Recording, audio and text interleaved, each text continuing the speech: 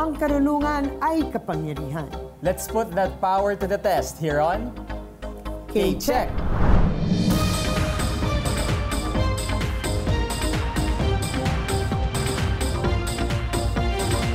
Hello everyone, ako po si Attorney Gabby Concepcion.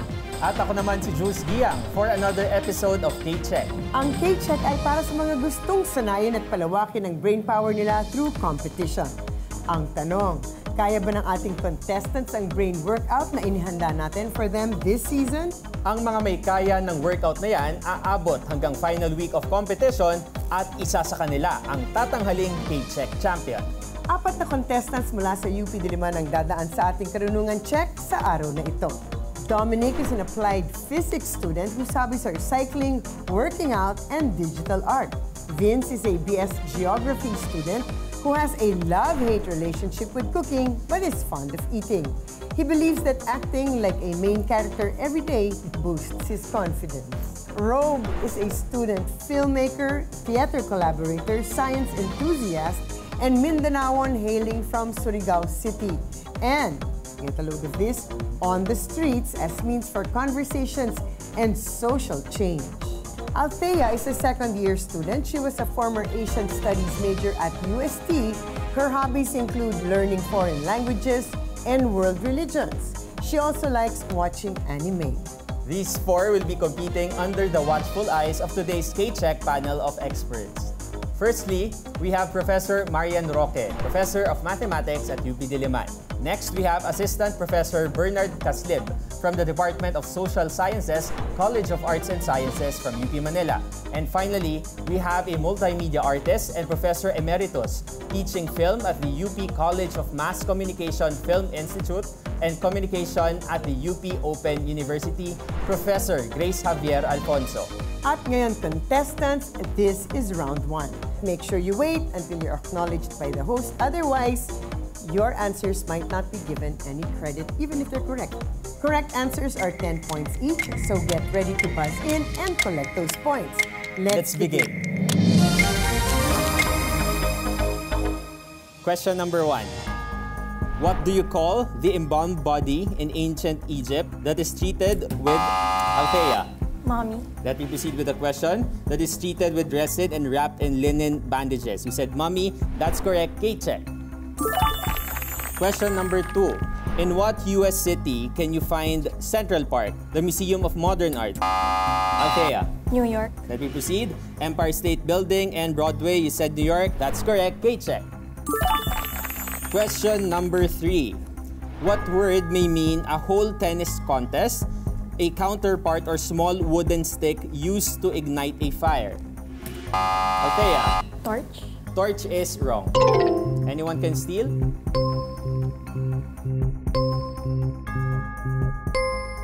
The correct answer is match. Question number 4. In what Philippine island can you find the provinces of Quirino and Quezon? Rogue. Island. Luzon. Luzon is correct. KCHECK. Question number 5. Chorizo, chubli, and bratwurst are types of what food made of minced meat encased in skin? Althea. Sausage. Sausage is correct. KCHECK. Question number 6. How many years are there in 60 months? Dominic. 5. 5 is correct. KCHECK. Question number 7. As It Was made it to number 6 in the top global hit list for 2023. Althea. Harry Styles. Let me proceed with the question. Bilis mo dun, ha? Which member of One Direction recorded As It Was? You said Harry Styles. That's correct. KCHECK. Question number 8. Fusa Tatsumi was the oldest living person on Earth until she passed away at the age of 119 in December 2023. In what country did Fusa Tatsumi roam? Japan. Let me proceed. Reside until her death. You said Japan. That's correct. KCHECK. Question number 9. In elementary math, what number is exactly between 3.5 and 7.5? Althea. 5.5. 5.5 is correct. KCHECK. Question number 10. In art, What is the general term for a painting or drawing that the artist makes of himself? Rob. Self-portrait. Self-portrait is correct. KCHECK. So hindi siya selfie. Question number 11. What is the Spanish term for the Holy Child that is being honored in Cebu's annual Sinulog Festival? Rob. Santo Niño. Santo Niño is correct. KCHECK. Final question for this round, number 12. What previously unbeatable video game involving falling blocks? Dominic. Tetris. Let me proceed. Falling Blocks was finally beaten by a 13-year-old Willis Gibson in January 2024. You said Tetris. That's correct. KCHECK. And that's it for round number 1. Maraming salamat, Jules. After that round, we have, yes, Althea in the lead with 50 points, followed by Rob with 40, Dominic with 20, and Vince with some catching up to do. Pero siguro, it's time to find out a little more about our contestants. So, Dominic, para sa mga hindi nakakaalam, ano nga ba ang applied physics at anong karera ang meron para sa mga nag-aaral at eventually mag-graduate sa kursong ito? So applied physics is basically a course where you can apply the physics of everyday living. And course opportunities are practically anywhere that involves instrumentation and laboratories. Interesting. Okay. Maraming salamat, Dominic. Ngayon naman si Vince. Nako, Vince, maraming nakaka-relate sa hobby mo, ang eating. Pero mas maganda siguro na i-explain mo yung confidence-boosting technique mo of acting like a main character. Di ba yung main character na yung very Gen Z slang? Ano yun? Palagi bumibida. O, Vince? Ano po kasi, very ano po talaga ako, walang tiwala sa sarili, laging kinakabahan. Then for the second year, I said na let's bring that main character energy. Lagi kong pinapanood si Al Woods, si Regina George, and yung Regina George ng India, si Pooja. So every time na I walk around the campus, feeling ko ako lang. Ako yung pinaka-bida sa lahat ng students sa campus. Pero hindi ka naman masyadong kinakabahan. So I guess that technique of yours must be working. Ngayon po kinakabahan. Kasi... Hindi, ang mas importante ay hindi ka mukhang kinakabahan. Kahit yes, kabado ka na. So, bali part lang to ng episode ng buhay mo ngayon. So, maraming salamat, Dominic and Vince. Get ready because we're about to go into round 2 next sa pagbabalik ng KCHECK.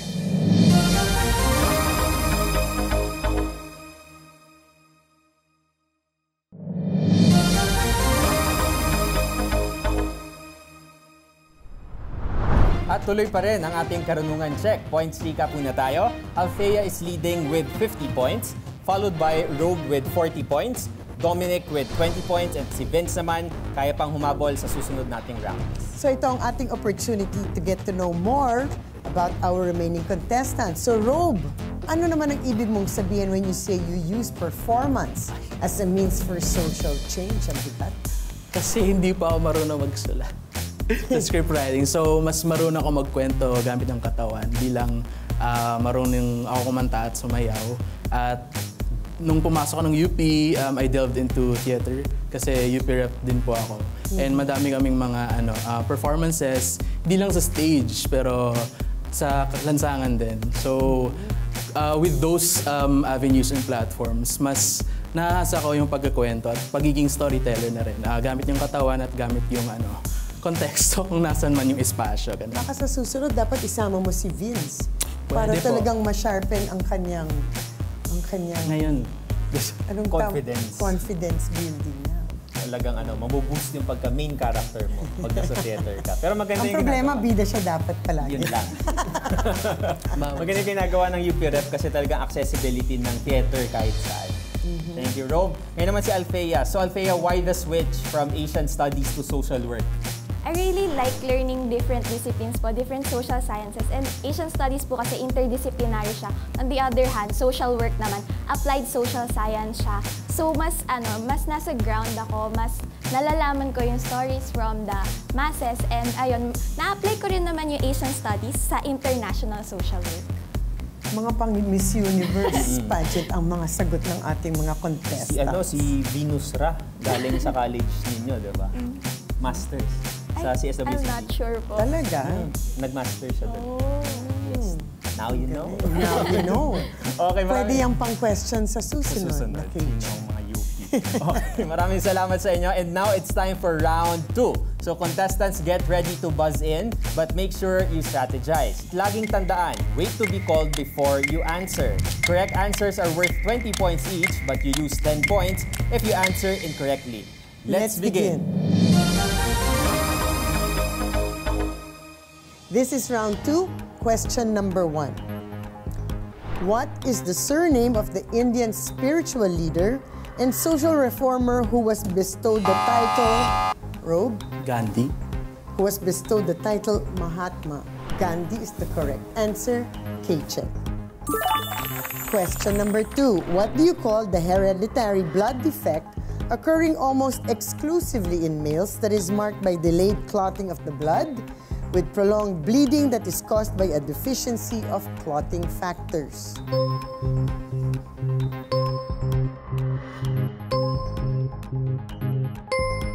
Naku, paborito tong sickness na to sa mga drama at mga movies. This hereditary blood defect is hemophilia. Question number 3. What country in the southwestern Pacific Ocean and located in the world's second largest island has the capital of Port Moresby?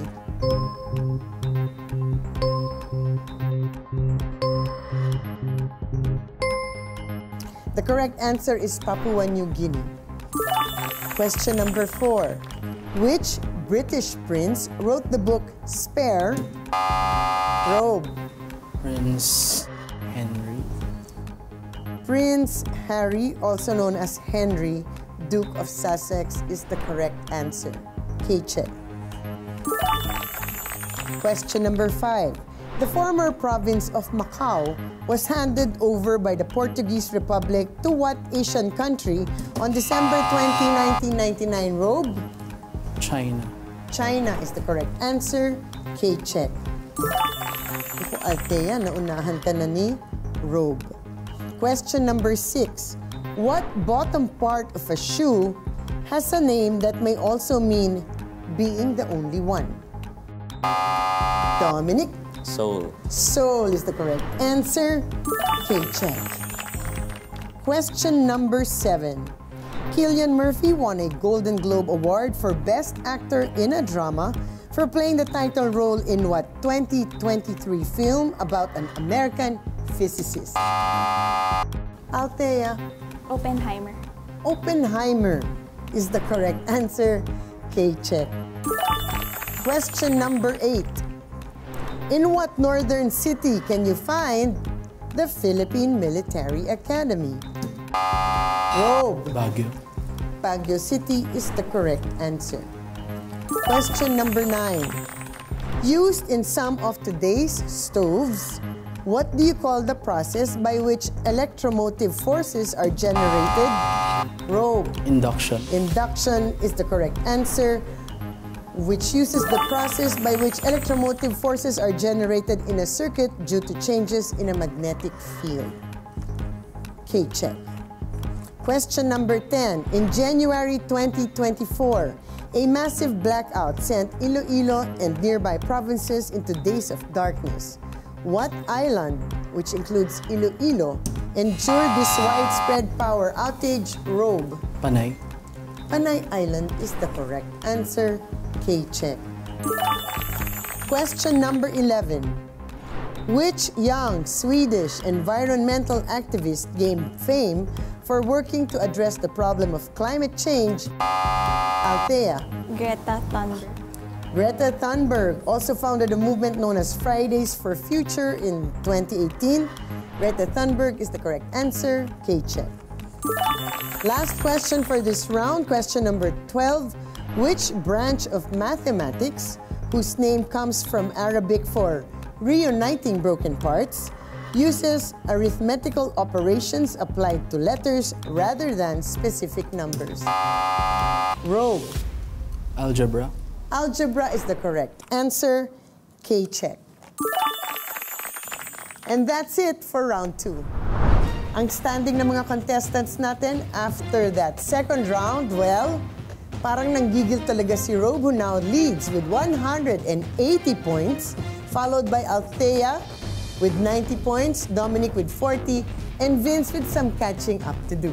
Siyempre, hindi pa tapos ang laban. Tandaan, habang may round, may pag-asa. At susunod na ang ultimate pagalingan round sa pagbabalik ng KCHECK.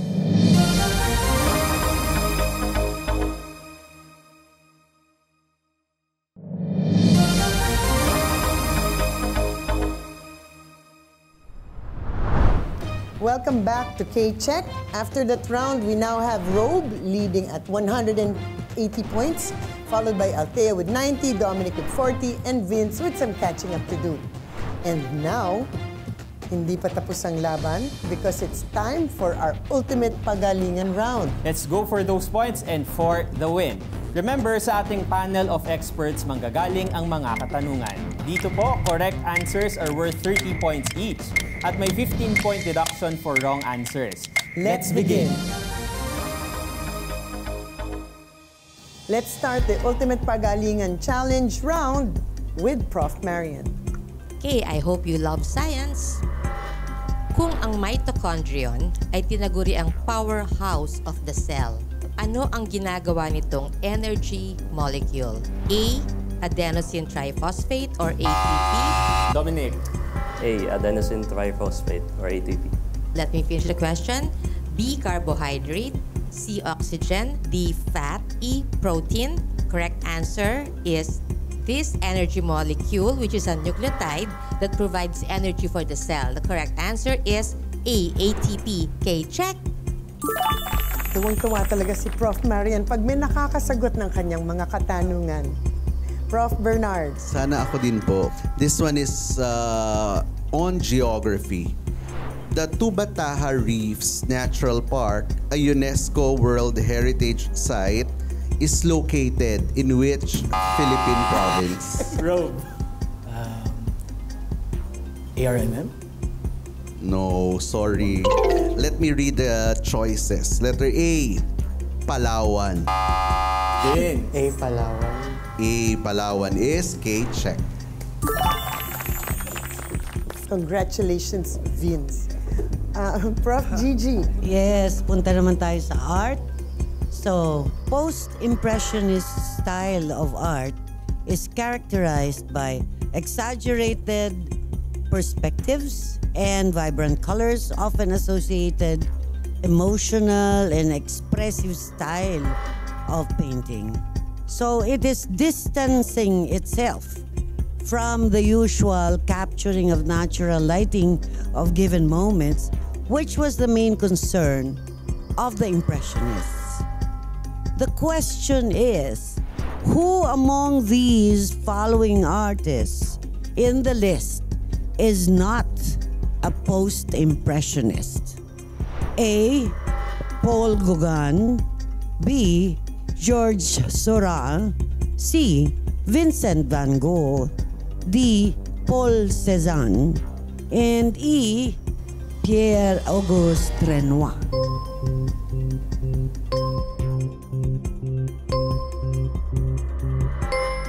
The answer is Renoir. Pierre-Auguste Renoir did not have bold, vibrant colors and thick brushstrokes to convey feelings and emotions because he was an impressionist. Impressed ako. Okay. Oo, na-impress ang scientist. Yes, science again. Sino ang nakatuklas kung paano namamana ang ating mga katangian o traits sa pamamagitan ng factors o genes? Siya ang sinasabing father of genetics. A. Charles Darwin. B. Gregor Mendel. Dominic. B. Gregor Mendel. Nag-uunahan sila, no? Oo. So si Charles Darwin, theory of evolution, di ba? Si Alfred Nobel, alam dapat ni Dominic, dynamite. And then si Louis Pasteur, pasteurization, vaccination. Antoine van Leeuwenhoek, isang choice yon, father of microbiology. Si Gregor Mendel, through his reading of Garden Peace, discovered the basic principle of heredity, which we now call genetics. So the correct answer is Gregor Mendel. K-check. Prof. Okay. Bernard. Thank you, attorney. The second question is from political science. In the Philippines, what is the term for the lower house of Congress responsible for crafting and passing legislation? Is it A, Senate? Rope. A Senate. No, sorry, Naku. Ro. Letter B, House of Representatives. Althea. B, House of Representatives. House of Representatives is KCHECK. Prof. Gigi. The bamboo organ of Las Piñas started construction in 1816 and it was finished after 8 years, 1824. It is a musical instrument made out of more than 1,000 pipes. How many of these pipes are made of bamboo?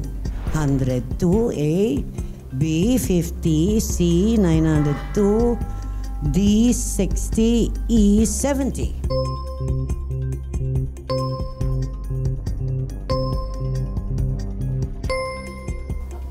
$902. Fantastic, di ba? Okay. Mukhang yun ata dapat daw ang sagot ni Vince. Ni Vince. Sayang, mag-go ka na. Okay, Prof. Marian. Physics ba ito? Pero chemistry din. Atoms consist of 3 fundamental types of particles: protons, electrons, and neutrons. What do you call an atom which has more protons than electrons? A, an ion. B, cation. C, isotope. Dominic. C, isotope. Mali. D, molecule. E, photon. Rope. B, cation. Ito ay dapat mas madami ang positive. So these are positively charged atoms. An ion is negatively charged. So the correct answer is cation, letter B. K-check. This is on logic. What fallacy occurs when your opponent oversimplifies or misrepresents your argument to make it easier to refute or attack? A, the middle ground fallacy. B, argumentum ad hominem. Letter C, argumentum ad ignorantiam. Letter D, strawman fallacy. Or letter E, bandwagon fallacy. Rope. Letter D, strawman fallacy. Strawman fallacy, Rope. That's K-check. All of these are informal fallacies, diba? But this one is when you misrepresent your opponent's argument. Prof. Gigi. Punta naman tayo sa pelikula, Ma'am Gabi, ha? So, in the 2023 Metro Manila Film Festival, ano ang pelikulang tinanghal na best film? Dominic. Malyavi. Itutuloy ko, mali. Okay. Mali. A, Mali. rewind. B, gumbursa. Althea. Firefly. Ang nanalong pelikula na best film ay Firefly. It is a fantasy film written by Angeli Atienza and directed by Zig Dulay. K-check. I think Malyari was the scariest movie in the film fest. Galing sa pelikula, punta naman tayo sa biology. Which of the following is not a plant and not an animal? A, bignay.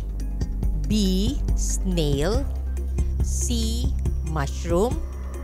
D, zooplankton. Or E, moss. Vince. B, snail. Mali. Dominic. Mushroom. Ang snail ay animal, okay?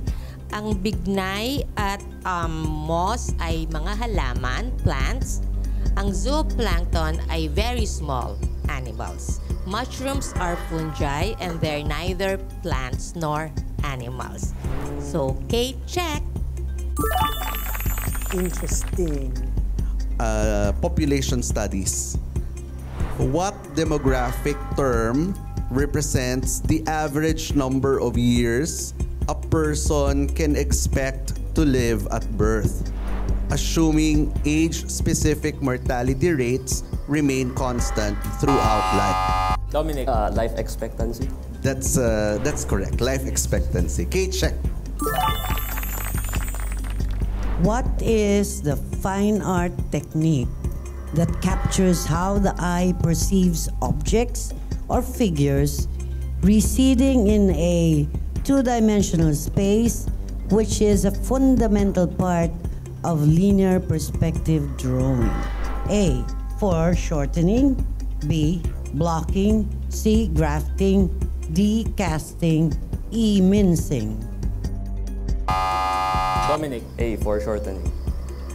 Foreshortening makes forms seem smaller or closer together than they really are. KCHECK foreshortening.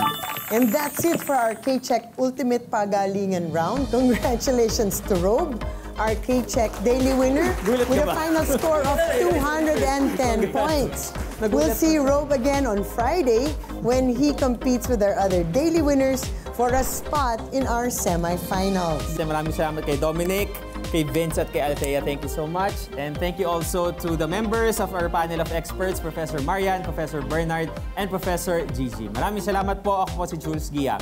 At ako naman po si Attorney Gabby Concepcion. Join us again tomorrow for another round of KCHECK.